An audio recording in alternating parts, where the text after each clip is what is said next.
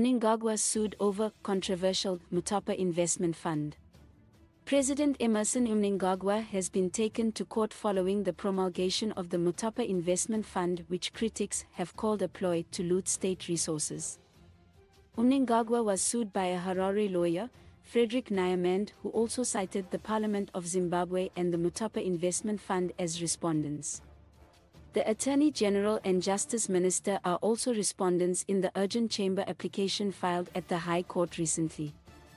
Mutapa Investment Fund is an entity that was created by the Presidential Powers Temporary Measures Investment Laws Amendment Regulations, also known as Statutory Ins. 156 of 2023. It is an amendment to the Sovereign Wealth Fund Zimbabwe Act Chapter 2220.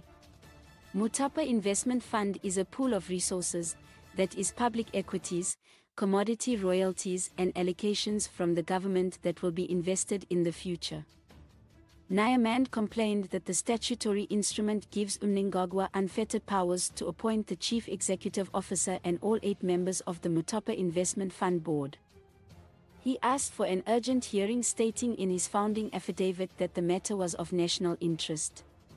The regulations which are made in terms of this legislation always affect the public in Zimbabwe because they allow the first respondent Mnangagwa to rule by decree and allow him to enact his own enabling act. In the context of this matter, the first respondent has enacted the Presidential Powers Temporary Measures Investment Laws Amendment Regulations 2023 Statutory Instrument 156 of 2023, which create the third respondent Mutapa Investment Fund, an entity lacking in accountability but holding most of the valuable national commercial assets and interests.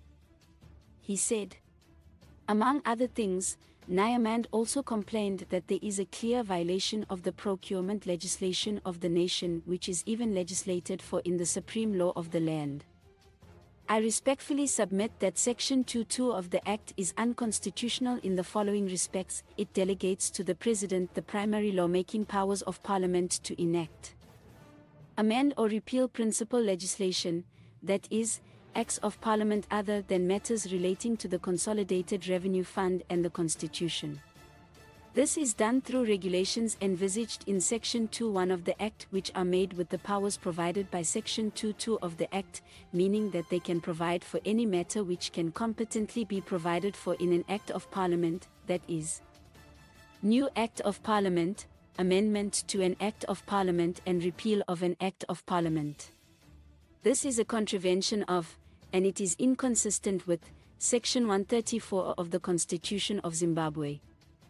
He added, it delegates to the President the power and competency to provide for any matter which can lawfully be provided for in an Act of Parliament, such that the President can, and indeed has in the past, enact regulations, statutory instruments which infringe upon and or limit the rights and freedoms set out in the Declaration of Rights under Part 2 of the Constitution of Zimbabwe.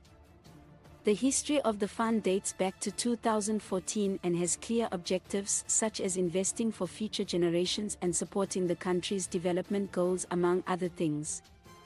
Mnangagwa recently controversially promulgated the SI, which changed the name to the Mutapa Investment Fund, sparking a wide uproar. The urgent application is yet to be set down for hearing. Leave your comments in the comment video below. Don't forget to share with your family and friends.